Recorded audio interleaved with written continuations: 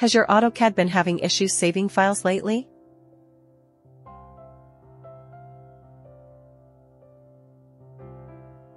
Whenever you try to save a file, do you get this message? Does Ctrl+Shift+S not work for you? Stay tuned as we dive into how to significantly fix this problem in just a minute.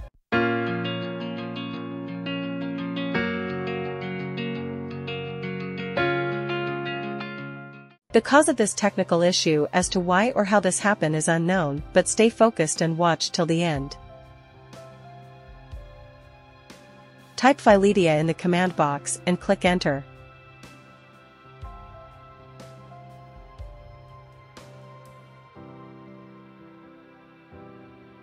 Change the value from 0 to 1 and press Enter again.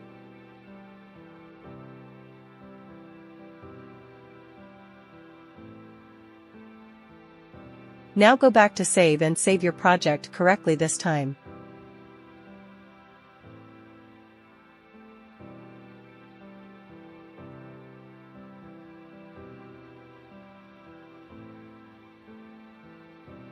Now need to uninstall AutoCAD.